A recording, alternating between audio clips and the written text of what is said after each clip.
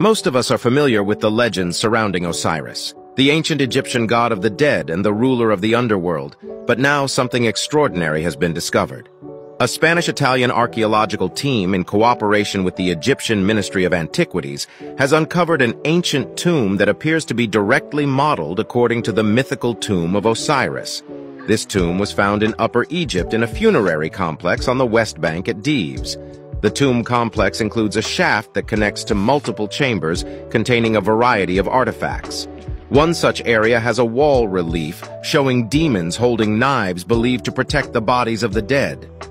Another chamber contains an emerald-skinned deity sitting and facing a staircase with a 29.5-foot shaft. This shaft connects to another room with another shaft that goes down for 19.5 feet into 2 rooms. It's almost like a maze.